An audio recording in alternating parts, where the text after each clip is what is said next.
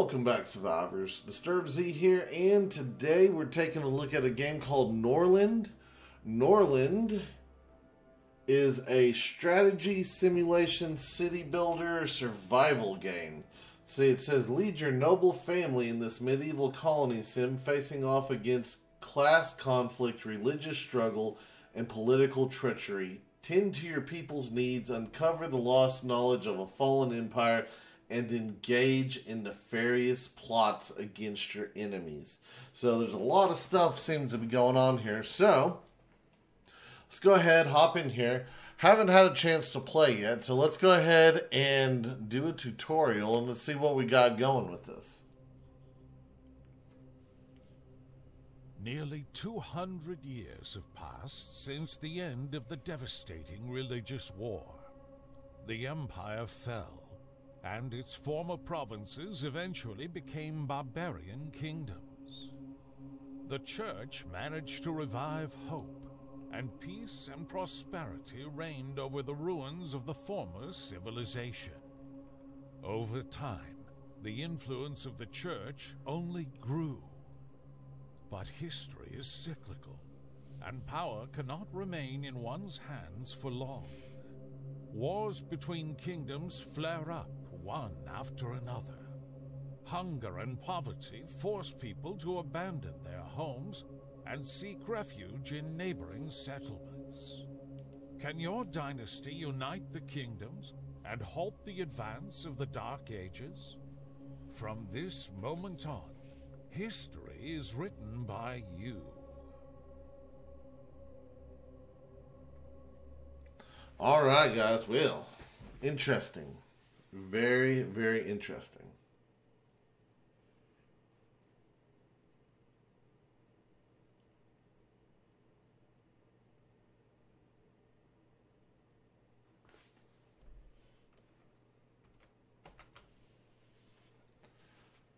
All right, welcome to Norland. You are in charge of helping a noble family of lords who own a province in Norland achieve prosperity, security, and personal ambition. Your lords obey your commands, but they also have their own will. Your history is just beginning. All right, camera controls. WASD, that's pretty normal. Okay, we got that. Zoom in and out with the mouse wheel. Got it? Alright, when you need to stop and think, pause the game by pressing the space key or button in the bottom right corner. Okay, we did that. Speed up time. Sometimes it makes sense to accelerate the passage of time, for example, at night when everyone is sleeping. Try different game speeds using the 1, 2, 3 keys. Okay. Character needs. While you can only directly give orders to your lords, all characters in Norland have thoughts and needs. If these needs are not met, characters will become unhappy and start causing problems. 1. Select a lord by clicking on their portrait. 2. Click on the mood tab in the character menu to see their thoughts and needs. Alright, so let's click on this guy here, and then we'll click here on the little smiley face. Food and alcohol. The most basic needs are food and rest, which are replenished by consuming food and alcohol. So I guess alcohol equals rest. Okay. You have a stock of provisions for the time being, but it's necessary to ensure reliable food and alcohol production so your characters don't go hungry. To do this, let's learn how to construct and manage buildings, starting with managing builders. Building management. In Norland, you only control the noble family, so you need to assign a manager to oversee the workers in the buildings. The instructions given by the managing lord are sufficient for 3 days, and on average, one lord can manage 7 to 10 buildings. That's a little concerning that they're only good for 3 days. I mean, so I'm going to have to constantly micromanage? Okay, well, we'll see how this goes. Building management. Let's appoint a manager to the hall where your builders are assigned. Select the hall, click the management button in the menu that appears in the bottom left corner. Choose a lord for the manager role. Wait for the lord to distribute the instructions to the workers. Okay, so what is it? What are we doing here? What is it saying? It wants me this? Okay, so I select the building. Gotcha. We go down here, select that. They want Domo Zara. Okay, Domo Zara. We got her. And then what do we do? And then we wait for the Lord. So let's speed up time. She's over there yelling at somebody, doing something. All right, next thing. Building construction. Great. The workers are now aware of your plans and ready to start building. Wood is the primary resource used in construction, so our first priority is to build a lumber mill. Click on the construction menu. Select the resources heading. Select the lumber mill and place it in the designated area. All right, so construction, resources, lumber mill. And then the arrow says to come up here, and there it goes. It turns white. All right, so we select that. And then let's see, now let's build a rutabaga field to ensure everyone has food. The rye field is best placed on fertile soil, otherwise it will yield very little. Click the right mouse button to go back one step in the construction menu.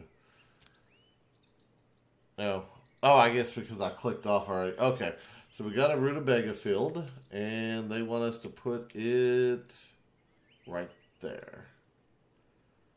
All right, so we got that. After choosing the construction site, exit the construction mode using the right click. Wait for the construction of the buildings to be completed, and then we can speed things up. So let's go ahead and speed things up. I'll zoom out a little bit here. The workers are going out there to do their thing. They're building.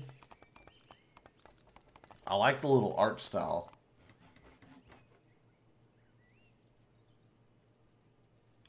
Okay, so there's a question marks there. What did I miss? Do we need to... It's not letting me click on it.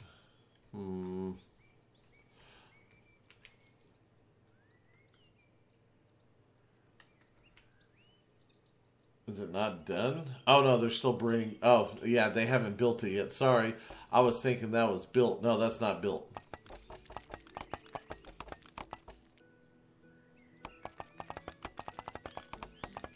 Okay, so they built a fence around it. Gotcha. All right, good.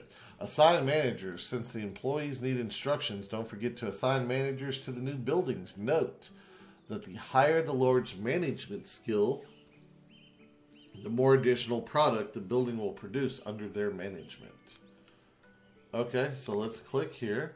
Let's get a manager. And I'm guessing this guy, 232%. Yeah, let's get like lots of food. And then we'll come down here, select this one. And I guess this person, 210. Yeah, we'll do that.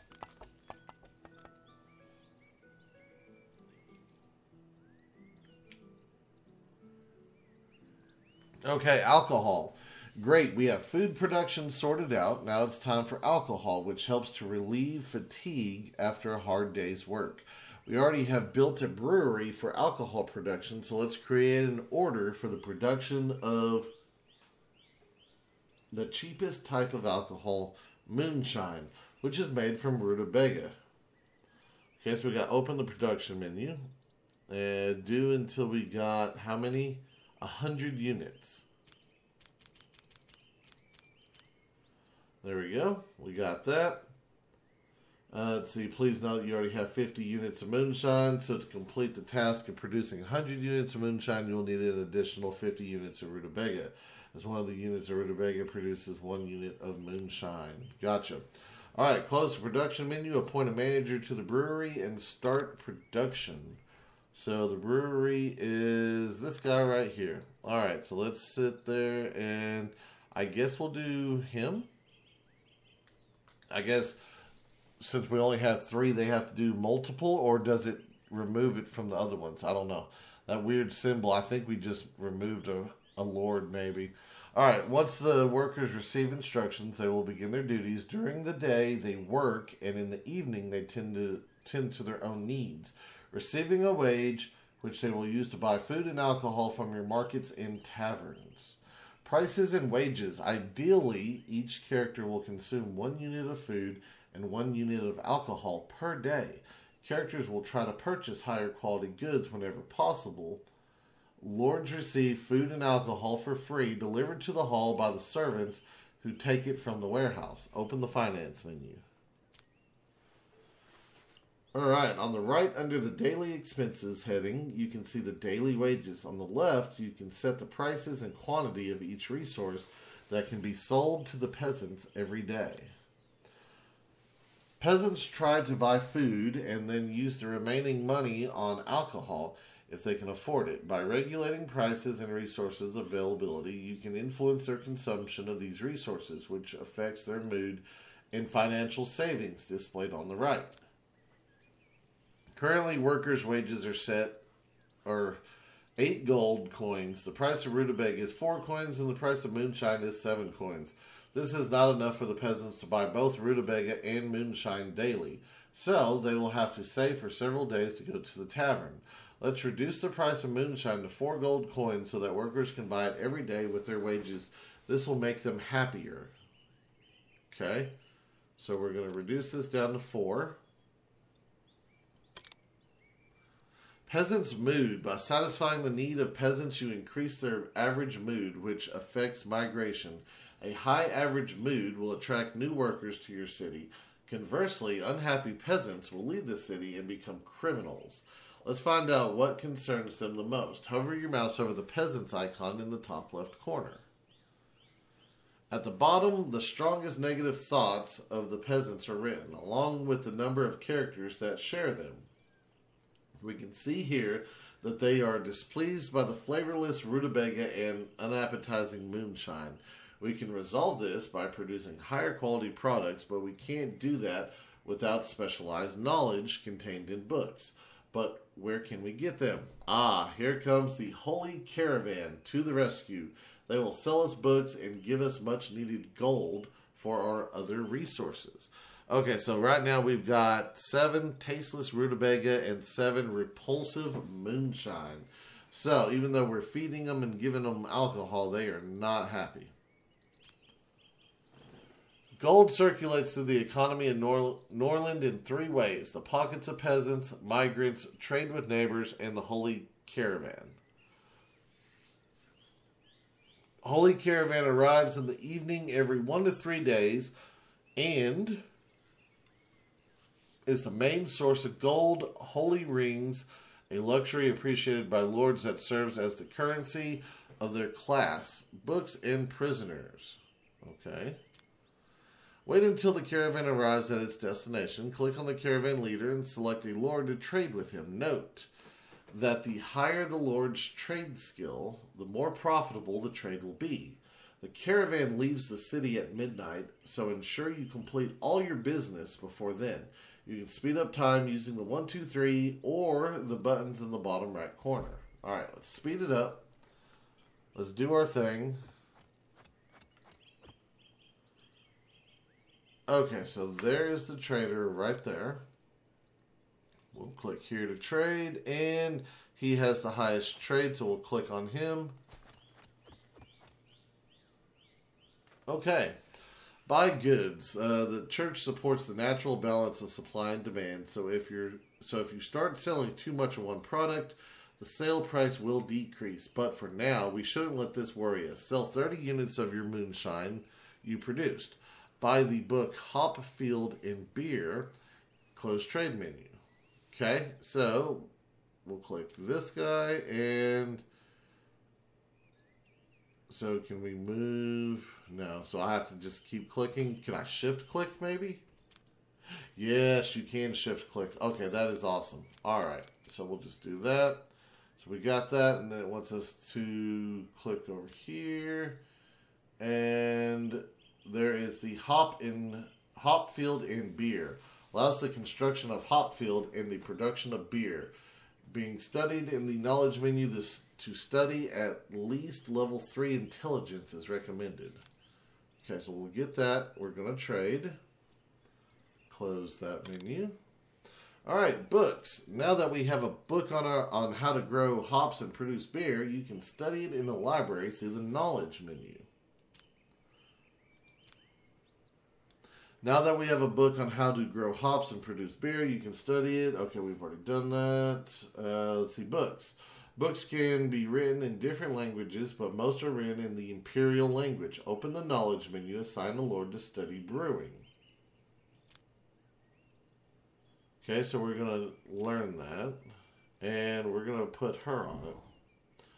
Okay, if at least one Lord has read a book, the abilities in it and effects it enables become available to all. However, when that Lord dies, all benefits of the knowledge will be lost. Okay. Alright, task for lords. Besides managing buildings, your lords can also carry out other tasks. However, they will refuse to do any task if they are unhappy. It seems that one of them is already unhappy now. This is indicated by the red background in their portrait. Let's see what happened. Select the unhappy lord by clicking on their portrait at the top or finding the lord on the map. Okay, in the Lord's character menu, you can see their main status indicators such as mood and loyalty, inventory, and traits. You can hover over any icon and indicator to learn more details.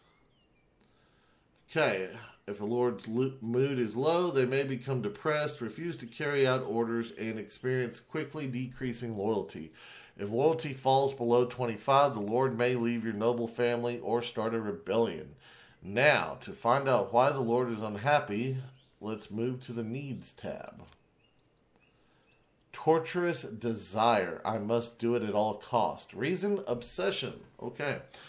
So, an unfulfilled wish is bothering this Lord. Now let's return to the main tab to fulfill this wish and thereby improve the Lord's mood. So, they also have no rings. So, we're either going to torture someone or we're going to give them some rings. One of the two. Desire for rings. Okay, so we're going to go with the less violent approach. If you hover your mouse over the desire icon, you will see that this Lord dreams of holy rings. The rings that appear in the resource list in the upper left corner belong to your king and are in his inventory. Alright, let's share the holy rings with this Lord by rewarding them. In addition to satisfying the current desire, this action will increase the Lord's loyalty. Click the action button, select the king, select the reward. Okay, so there's the king, there's the reward. Okay, let's see, great. Your king finds the time, he will reward the Lord you have chosen. However, you can make him complete this task immediately. Click on the king, click on reward task in the list. Wait for the king to reward the unhappy lord.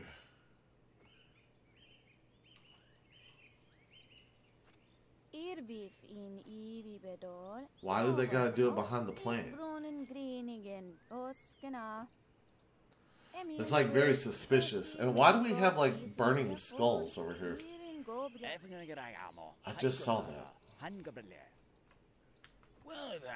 Okay, let's speed it up a little bit here. Okay, actions on the map. Holy rings like the ones you bestowed upon your Lord cannot be produced. They can only be purchased from the Holy Caravan with gold. And since selling large volumes of goods lower prices with the caravan, sometimes it makes sense to trade with neighbors where the prices remain more stable. Relations with neighbors. To enter into a trade contract, you must either be in the same state as your neighbors or have friendly relations with them. There are many ways to establish friendship with a neighboring king. Give him a gift, send your lord on a mission, or simply send your king to hunt together with him. Okay. Alright, now let's improve the neighboring king's attitude towards yours so we can then set up a trade deal with him. Go to the world map, click on the neighboring city to open its menu, click on the action button, select the lord, select the king, select hunt, choose your king as the hunting partner, wait until the kings have hunted together. Hint, to access the world map, your character must first reach the edge of the local map. Click on their portrait at the top to follow them. Okay, so we'll go there. We will go here. We will go to that. We will go to our king. Amtumison. Oh, yeah, I don't know. And then we're going flesh wolf huntings. Let's see, their attitude towards each other will improve. Okay, there is a risk of injury. Alright, so we did that. And now, let's see, let me go to the king. Where is he? Okay, here he goes. He's running over here. Yep, he's going flesh wolf hunting. Awesome.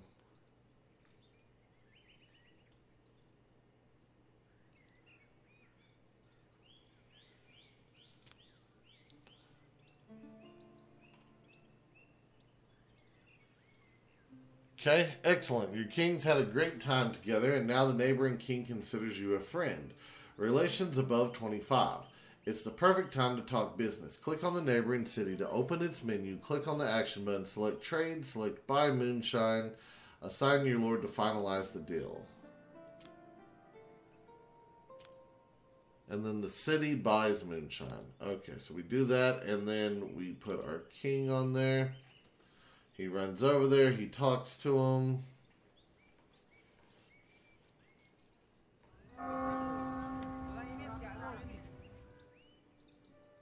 All right, Wind Peak, success. My sincere friend Vidadar, I am writing to express my delight at the inception of such a lucrative trade agreement. Not everyone can sheath their sword and engage in negotiations. Signed in the presence of the bishop, King Atmutism. Okay, so that's their king. So my king is Vidadar. Okay, I got you. Let's see, we have entered into a trade agreement. Relationships with him have improved by 10. The city budget of the partner will increase, and the population of their city will grow by 1 inhabitant after each transaction. As part of the trade agreement, their king will offer to buy 15 moonshine for 53 on a daily basis, which amounts to 4 gold per item. Okay. Deal made. While the deal is active, every morning at 11, a button to sell moonshine will appear in the trade menu. The price negotiated by your lord will be honored even as prices fluctuate on the main marketplace. Open the trade menu, sell the moonshine at today's offer, close the trade menu. Okay, so we got to open that. We click here, and then off we go. And then it says to go there. Okay, bandit attack. Oh, Holy Sophia, bandits have stealthily approached our settlement. We must fight back. Fortunately, we have some time before they launch their attack. Open the army menu. The army menu allows you to create combat squads, but first you need to hire warriors. Click the add button, alright?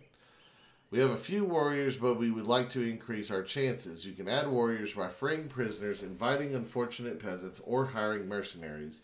Newly hired peasants and prisoners will be consumed by fear of death and will run away at the first sign of danger, while mercenaries usually need 1 or 2 days to reach your settlement. Hiring warriors. Fortunately, there's a group of mercenaries near the city ready to be hired right now, and there is some weaponry in the warehouse, so let's increase your army. Note that you must pay the church a daily tax for your warriors, the amount of which depends on their skill. Hire several mercenaries. Okay. Oh, down here. Okay, so I'll hire him, that one, and we're good. Creating a squad. Every unit should be led by a lord. The higher their command skill, the higher the unit's morale will be, and the lower the chances of the soldiers fleeing when taking damage. You will also select the warriors who will form the squad and the equipment they will be armed with. The distribution of weapons among squad members will be automatic, with your more skilled soldiers receiving higher quality equipment. Click on the squad creation button. Select a commanding lord. Move all your warriors to the squad by clicking on them. Move the second lord into the squad as well. Arm your squad. Finish by clicking on Create at the bottom of the menu. So we go over here to Army. We go ahead and then we just select everybody.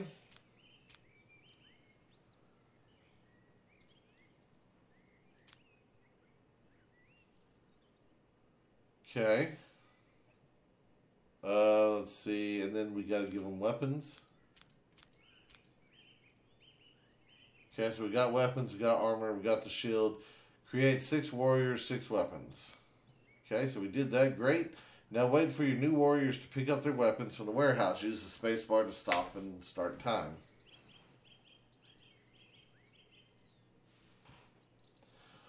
Squad management. The squad is under your direct control. You can be managed with the right mouse button. You can find its menu in the lower left corner. It's time to attack. When the squad is selected, click the right mouse button on the enemy squad's banner and engage in combat. They are waiting for you in the northwest of the village. Wait for the battle results. Hint, you can also send the squad to any location on the map by clicking the right mouse button on the ground. Okay, so this is the squad, yes.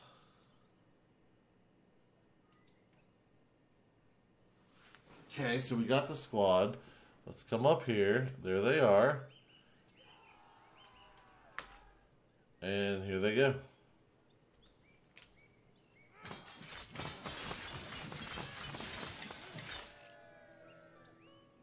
Alright, victory. The bandit squad has been defeated and their leader is vanquished.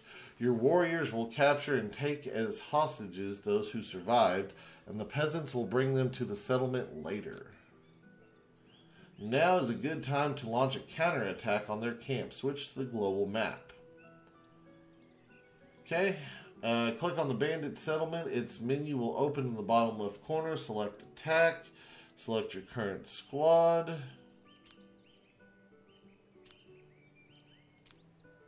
And then send army.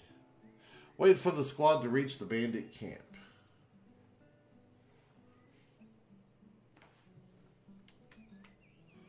Okay, there they went. They're over there fighting. Your party has reached the bandit camp and is preparing to launch an attack. So we click on that. And then we click on here. So what do we got here? This is our forces, I guess. On the battlefield, when you initiate the attack, your squad is positioned on the left, while your enemy is on the right. Click on your squad's banner to control them. Okay, so we got that, and then we right-click over here, and we wait for the results.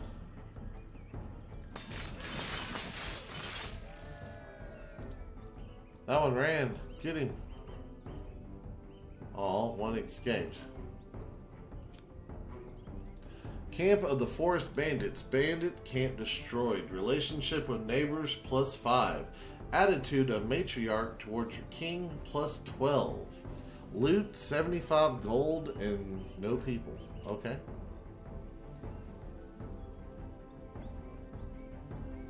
Help menu. During the game, you can always seek assistance by opening the help menu. Sometimes hints related to your current situation will appear here. You can disable this in the settings menu, the escape button. After a few seconds of the hint being displayed, it becomes frozen in place, and you can hover over the highlighted words to receive additional hints.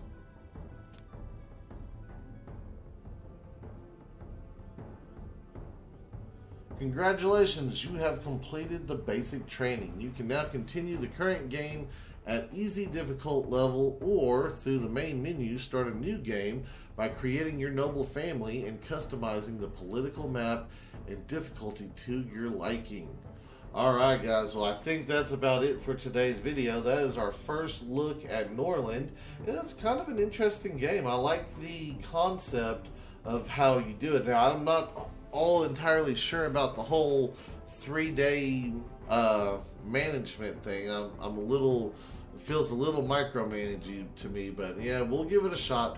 Anyway, let me know if you want to see more of the game, and I can always do a small series on it, and we'll see where things go. But that is going to be it for today's video. I do hope everyone has enjoyed it. If you have, be sure to hit that like button. And if you haven't already, do me a favor, hit that subscribe button.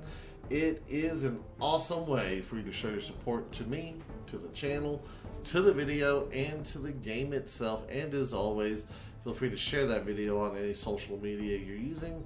You guys like to stop, take a moment, and thank each and every one of y'all for all of your wonderful, awesome support. All the comments, all the likes, all the subscribers, and all the videos shared. It is awesome, and I do appreciate it. And with that being said, until next time, survivors, keep on surviving.